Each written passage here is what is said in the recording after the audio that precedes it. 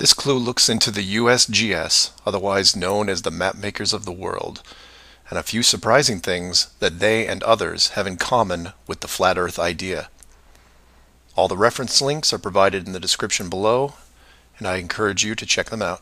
For those of you outside the United States, USGS stands for United States Geological Survey, a scientific branch of the U.S. government. Formed in 1879, and with the help of the ever-expanding American Empire, they quickly became the premier map makers of the known world. Currently, they have around 9,000 employees and an annual budget of over $1 billion a year. They also have extensive science departments covering biology, geography, geology, hydrology, and many programs tied to them. Their motto since the 1990s has been "Science for a Changing World," and I'm going to show you how true that really is. What does this large, really boring government group have to do with the flat Earth? To understand that, you have to look into their origins, which is in geography. To do this, you'll need to open another page that specializes in maps. The maps you see in this video are from Wikipedia, but there are others you can reference as well. The wiki list of map projections isn't much to look at as a whole, although there are a number of interesting takes on the world view. Not only do they have just about every perspective when it comes to the land we live on, but some detailed information on where the map originated, including name type, the origin or creator, and the year the map perspective was proposed. Now, some of these will be very familiar, especially the ones that you would see on your classroom wall. There are a number of variations here, but the one that has been debated on recently would be this one, the Gauls-Peters, which accurately shows the size difference between the continents, the most obvious clue being that the white continent of Greenland is actually tiny compared to Africa. But I digress. If you keep going down through all the different shapes, you'll get into circular maps, but only one of these is a top-down perspective that shows the continents in the center, surrounded by an unbroken ring of ice. In Wiki, it's called the azimuthal equidistant, and just to make it easier, I'm going to abbreviate and call it AE for short. Why is this map so interesting? Well, if you're looking at the Wiki page, you'll spot a few reasons. The first is that in the notes section of the map, and I quote, "Used by the USGS in the National Atlas of the United States."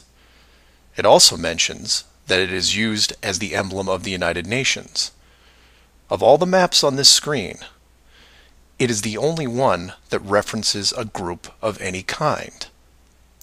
And if you keep this page open and navigate over to the Flat Earth section of Wiki, you'll notice towards the bottom of the page a similar map. I've referenced it here, and you can tell quite easily it's identical, but not referenced or linked as the AE model. To make things even more strange, we go back to the USGS model, and you see that it was first proposed 1,000 years ago, and you may think, well, that's a bad link. So you compare it with the person who proposed it, and you get this guy, Al-Biruni. Who was Al-Biruni? Well, he lived around 1,000 years ago and was considered one of the greatest scholars of his era, schooled in multiple sciences. Have you ever heard of him? I hadn't. Maybe it's multiple bad references in Wiki. Well, no, because NASA knows who he is and named this moon crater after him. So why is the USGS using a version of the world map designed by a 1,000-year-old Persian scientist? Because it's correct. That's why. So to be clear, let's compare them again. The United Nations flag, the USGS official map of the Earth, and the Flat Earth model. All identical, but one isn't recognized and instead ridiculed as an outdated look at the world. And this is one of those political quandaries that the authority gets stuck in. The short version is this. The government is on the same page as the flat Earth, but they can't admit it, even in confidence. We know the Earth isn't flat, they say, but it really is.